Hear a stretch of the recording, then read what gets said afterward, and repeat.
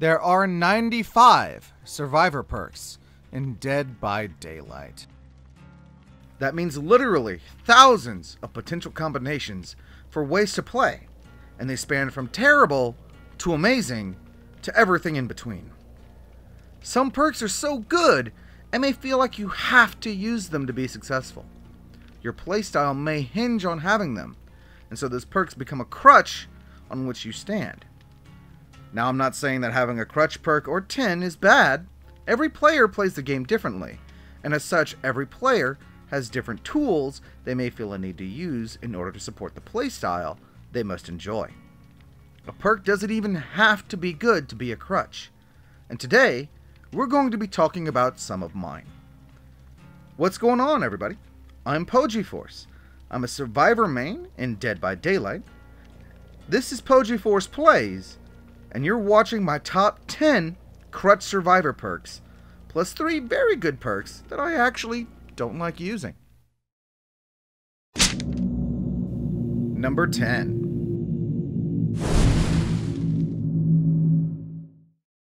There is a wrong way and a right way to use self-care. And since oftentimes you'll hear people like myself, not so jokingly, refer to self-care as a killer perk, it is most often used the wrong way. Self-care has 2 main functions, the first being that you can heal yourself without a medkit at 50% healing speed. The second is that healing yourself with a medkit is done so 20% more efficiently, meaning you use 20% fewer charges on your medkit. Most beginner players, and even some veteran players, will fixate on the healing without a medkit, since potentially unlimited healing sounds very appealing. And do you really want to rely on solo queue teammates for back tickles? Okay, no, f you. You're doing that on purpose. The problem with this is that Dead by Daylight is really a game about using your time as efficiently as possible.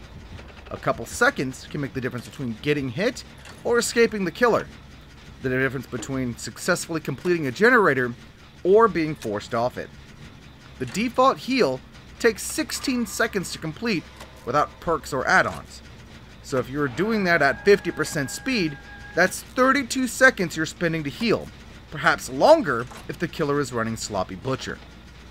Those 32 plus seconds a survivor is doing the funky chicken in a corner is time spent not doing generators, not breaking hex totems, and not saving your local Dwight from the hook, which is a lot of value for the killer.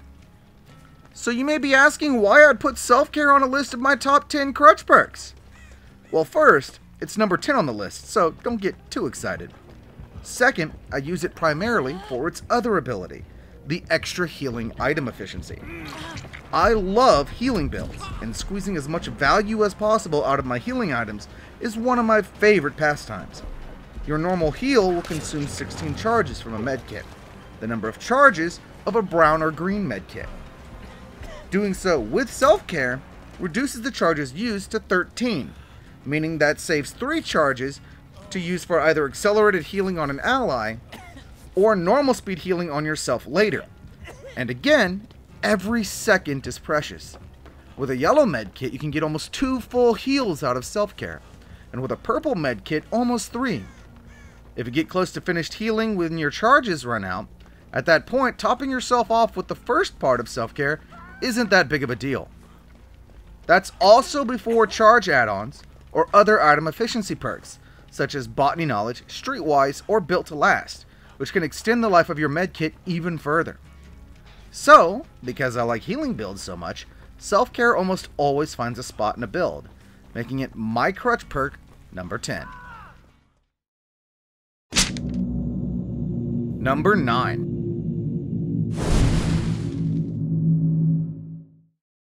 The Dead by Daylight economy runs on blood points, and one of the best ways to earn blood points is to complete challenges from one of the game's many tomes.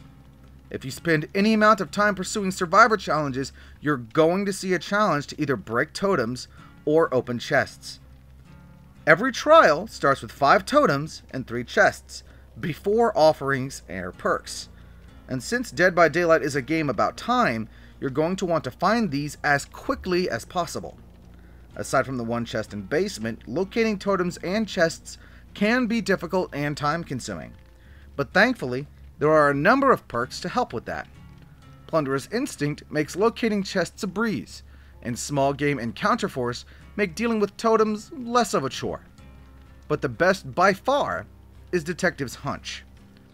Whenever a generator is completed, Detective's Hunch shows you the auras of basically every stationary object in the game, all the way out to 64 meters. This includes generators, hooks, and most importantly, totems and chests. What's more, if you're carrying a map that can track these items, you can easily locate both chests and totems once the generators start popping. That's why even though I don't always run builds focused on these secondary objectives, whenever I do, Detective's Hunch always has a place on the build. And that is why Detective's Hunch is my Crutch perk number 9. Number 8.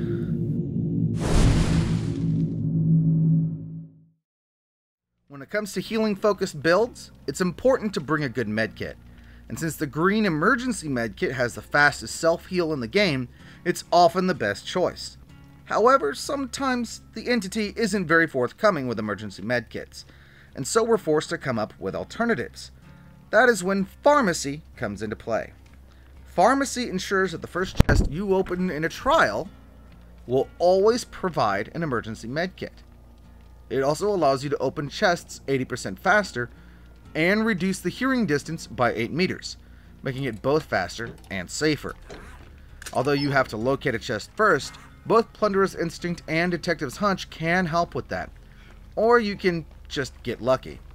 What I like to do though, when I want to save a perk slot and still find a chest quickly, is use a basement blueprint offering.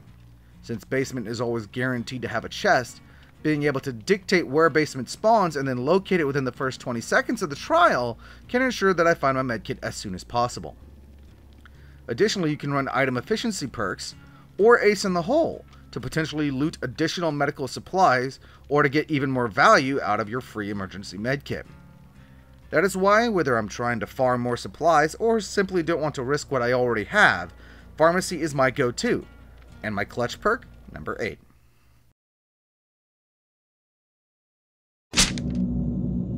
Number 7.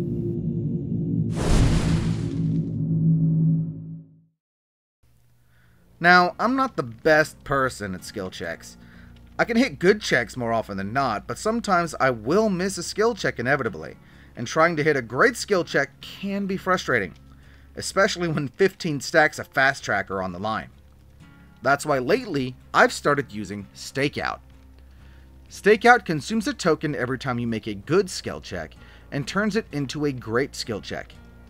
Tokens charge over time while you are in the killer's terror radius, but not in a chase, and you can have a maximum of 4 tokens at any given time. I tend to favor risky plays and often work on generators close to where a teammate is looping the killer, so getting stakeout stacks is pretty easy for me. Using a stakeout token on a generator repair also grants an additional 1% progress. That may not sound like much, but 1% progress shaves up to 0.8 seconds off the generator repair, and in Dead by Daylight, even fractions of a second can change the course of a trial. Especially if you get multiple skill checks, or combo it with the aforementioned fast track. It's also an active boost rather than a passive one, making it more fun and engaging. And that's why Stakeout is Crutch perk number 7. Number 6. If we're going to talk about generator repair times, we have to talk about Prove Thyself. But before we do, we have to explain a little bit about how repairing generators works. Repairing a generator by yourself without perks, toolboxes, or skill checks takes roughly 80 seconds. When another survivor joins you, they're also contributing to generator progress, but each survivor's repair progress is slowed. This slowdown gets progressively worse for each additional survivor working on that same generator. Although Prove Thyself does grant bonus blood points for co-op actions, its real value is what it does for generator repairs. For every other survivor within 4 meters of you, it grants you and those survivors a stacking 15% increase to repair speeds, to a maximum increase of 45% to all 4 survivors. What that means is the repair penalty for 3 or 4 survivors is significantly reduced, and for 2 survivors, negates the repair penalty entirely. So a generator that would normally take about 80 seconds to repair by yourself can take only 40 seconds with 2 survivors and one of them using Prove Thyself. Without Prove Thyself, it takes 49 seconds for 2 survivors to complete a generator, or in other words, it saves you about 9 seconds, more than any other perk that affects generator progress. The downside is that you do need another survivor to benefit from the perk, but the efficiency is undeniable, and that is why Prove Thyself is my crutch perk number 6. Number 5.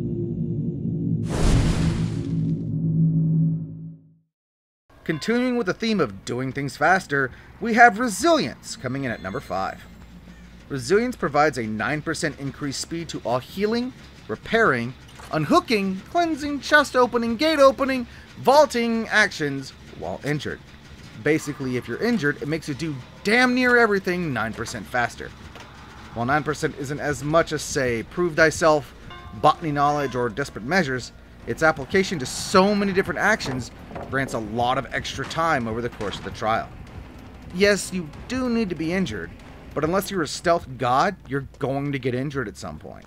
And if you're smart, you can regulate your health to get the most out of Resilience, then heal up when things get a little too dicey.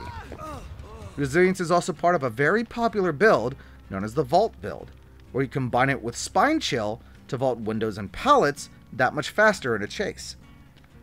Basically, Resilience is a perk that can turn a bad situation into a good one, and fits on most any build, and that is why it is my crutch perk number 5. Number 4.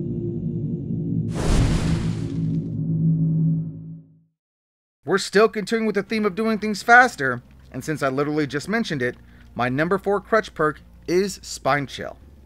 Spine Chill provides 6% bonus speed to all of the same actions as Resilience, as long as the killer is in 32 meters and facing you. The downside is the success areas of skill checks while Spine Chill is active is reduced. Though the activation mechanics seem oddly specific, and the penalty seems a bit rough for a bonus smaller than most other perks already mentioned on this list, Spine Chill is actually quite good. The penalty to skill checks is not unmanageable, and any improvement to action speed is good. But arguably, the best part of the perk is the information it unintentionally, or perhaps at this point intentionally, gives you. If Spine Chill lights up and flickers on and off, it likely means the killer is either searching nearby, or a teammate is looping the killer nearby. You can determine which based on other context clues in your surroundings. If Spine Chill lights up and stays lit, the killer is likely heading to your location. At that point, you can choose to either use the bonus action speed to finish whatever it is you are doing before the killer gets there. You could leave the area or hide to avoid getting caught. Or you could relocate to be in a better position for when a chase inevitably breaks out. Basically, Spine Chill does the same job as Premonition, only way better. Spine Chill even works against killers who are undetectable. So stealth killers like Pig, Wraith, and Ghostface, or killers using perks like Tinkerer or Trail of Torment, still won't be able to surprise you. For the longest time, Spine Chill was practically super glued into all of my Survivor builds, and even now it's still among my favorite perks. For me, it was really the very definition of a crutch perk, but there are others still that fit even better, and that is why Spine Chill comes in at number 4. Number 3.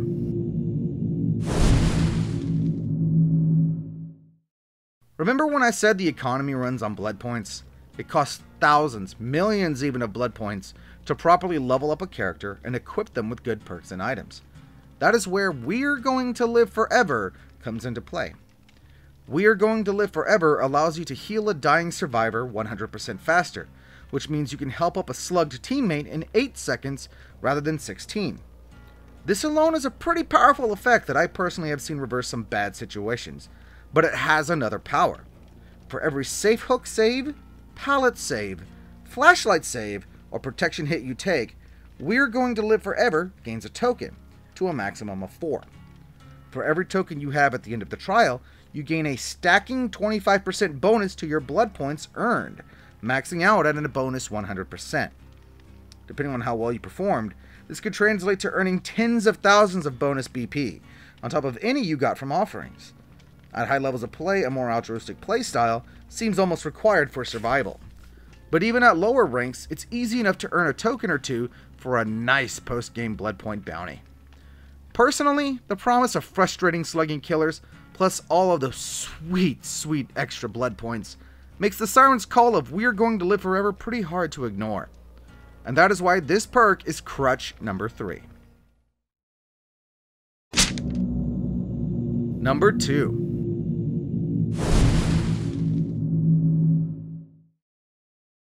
A lot of Survivor mains will tell you that if you want to survive, then you need an exhaustion perk. And there are plenty to choose from. Sprint Burst, Balanced Landing, Lithe, just to name a few. I enjoy a good trial with Balanced Landing every now and then, but for me, there is only one exhaustion perk that I feel utterly dependent on. I'm of course talking about Dead Hard. While injured and sprinting, Dead Hard lets you press the active ability button to lunge forward with a very brief moment of invincibility, after which you are exhausted for 40 seconds. While Dead Hard may not let you cover as much ground as other exhaustion perks, it makes up for it in versatility and ease of use. All exhaustion perks have specific methods of activation, most of which either only happen rarely, are forced to use at bad times, or in the case of Sprint Burst, happens way too often. Dead Hard's requirements of sprinting while injured are easy enough to meet, and being able to activate it whenever you choose gives you way more control in a chase. The perk is also extremely versatile thanks to the invincibility frames and the speed of the lunge. Not only can it be used to quickly reach the relative safety of a pallet or window, but well-timed uses of Dead Hard can safely pass over bear traps, traverse small pits, or dodge the killer's attacks. It's true that bad timing can also lead to being exhausted on the ground, but of all the exhaustion perks, Dead Hard has provided me the most benefit in my time playing Dead by Daylight. There is no other perk of its kind that actively makes me feel more vulnerable for not bringing it along. And so Dead Hard rightfully earns its place as my Crutch perk number 2. Before we move on, it's time for me to talk about 3 perks that I actually rarely use. These are all perks that generally the Dead by Daylight community sees as being very good, but for one reason or another, I just don't really use them much. These aren't in any particular order, so we're just going to jump right in, starting with Sprint Burst. There is actually some debate in the Dead by Daylight community about which exhaustion perk is better, Dead Hard or Sprint Burst. As you can probably tell, I am very much on the Dead Hard side of that argument. My problem with Sprint Burst is just how easy it is to waste it. At any point when you start sprinting, you move at 150% movement speed for 3 seconds, after which you are exhausted for 40 seconds. Sprinting is something you do all the time though, so the only way you can save Sprint Burst is to either never sprint, or carefully 99% your exhaustion, and then never stop sprinting until you're ready to use it again. While the former is easier to do than the latter, walking everywhere is not ideal in a game where you need to make the most of every second. And if the killer ever finds you, you're definitely not walking away from them, so you will be forced to use your Sprint Burst almost immediately at the start of the chase. This puts the pressure on you to either lose the killer immediately somehow, or be forced into a chase where you no longer have an exhaustion perk as a means to gain distance or escape. Other exhaustion perks have triggering actions that allow you to be more intentional about their use, even if the opportunity isn't always there. And perks like Balanced Landing and Head On have additional utility. Sprint Burst offers you little control over when you use it, and when you do, you just go fast for 3 seconds. Now, I recognize Sprint Burst is a very accessible perk, and it has its uses, but every time I use it, I just find myself missing Dead Hard. No perk has been more meta-defining, or more divisive, than Decisive Strike. Decisive Strike has always been a very strong perk, with only the most recent nerf in 2021 starting to curb its popularity. The version of Decisive Strike I was most familiar with was pretty simple. Once you were rescued from the hook, Decisive Strike would be ready for 60 seconds. If the killer picked you up during that time, Decisive Strike would activate and you would receive a skill check. If you succeeded, you would stun the killer, escape the grab, and become the obsession. Whether you passed or failed, Decisive Strike would permanently deactivate for the rest of the trial. Although it was meant to be a perk that prevented aggressive tunneling, the 60-second timer was, and still is really, fairly lengthy. Killers would hesitate to pick up survivors that had been hooked recently to avoid a glass shard to the face, and a lot of survivors would abuse the free reign Decisive Strike gave them by immediately beginning to heal or repair right in front of the killer as soon as they were unhooked. I was not one such survivor. Whenever I used Decisive Strike, it was usually for its intended purpose as an anti-tunneling perk, and whenever I was unhooked, my first priority was almost always to leave the area and hide should the killer come back to challenge the unhook. I don't know if the Dead by Daylight community is a lot less toxic than the player base assumes, or just that the threat of a Decisive Strike was that pressing in killers' minds, but I was almost never tunneled off hook, and so usually by the time the killer had found me again, the activation window had closed. On the rare occasion I actually did get to use it, oftentimes I would miss the skill check. Like I said when I was talking about Stakeout, I'm not the best player when it comes to skill checks, and the one on Decisive Strike is more difficult than average. Even when I did succeed the skill check, I found the stun usually only bought me a little bit more time, rather than escaping the tunnel altogether. So even though I equipped Decisive Strike frequently upon unlocking its teachable, my use of it quickly tapered off until I relied more on the nebulous threat of a Decisive Strike, the meta of the time provided, rather than actually equipping the perk itself. Since the nerf, Decisive Strike now has a list of several different actions a survivor could take that would end the activation timer early, further removing my windows of opportunity for its use.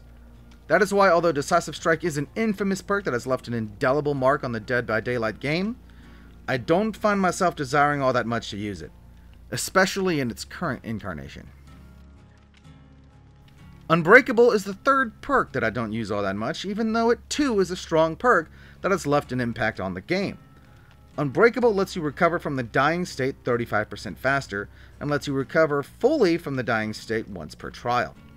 Unbreakable was and is the best anti-slugging perk in the game, but its usefulness is dependent entirely on the killer.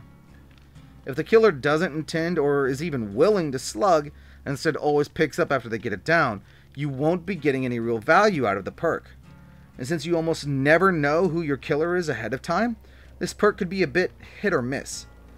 This was a bit different when the old version of Decisive Strike was around, as the fear of eating a stun would have killers resort to slugging more often.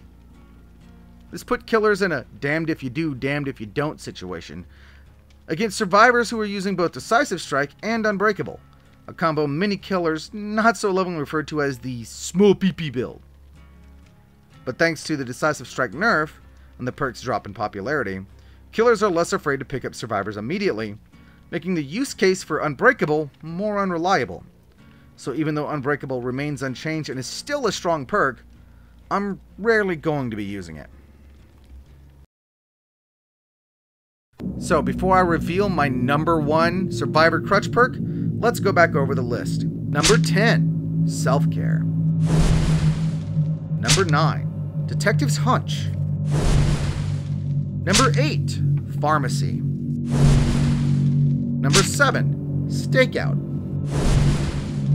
Number 6, Prove Thyself. Number 5, Resilience. Number 4, Spine Chill. Number 3, We're Going to Live Forever. Number 2, Dead Hard. Finally, it's time to reveal my number 1 Crutch perk in Dead by Daylight as a survivor. This perk isn't flashy or complicated. In fact, it's quite the opposite. Iron Will is one of the first survivor perks in Dead by Daylight, and to this day remains as one of its strongest. When you are injured, Iron Will reduces the sounds of your breathing and grunts of pain by 100%. This actually means that the survivor is even quieter while injured than they are healthy. Sound is extremely important in Dead by Daylight, to the point where it impacts a player's character choices. For example, Ace is chosen a lot because even without Iron Will, he's relatively quiet while injured.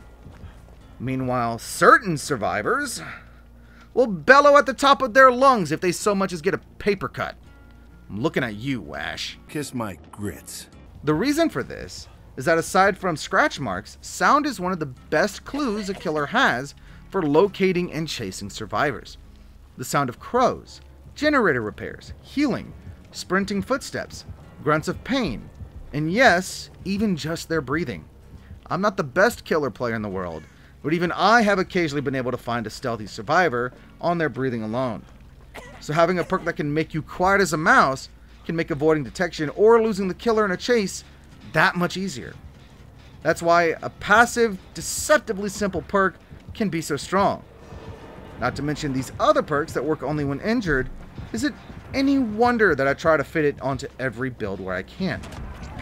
And that is why Iron Will is my #1 Crutch Survivor perk. Hey everyone, if you made it to the end of the video, you are amazing. Thank you so much for watching. Let me know what you think and would you like to see more videos like this one in the comments below. I really hope you enjoyed, and let me know what your favorite Survivor Crutch perk is. But until next time, thank you again for watching. I'm Pogiforce, and you guys stay awesome. I'll catch you later.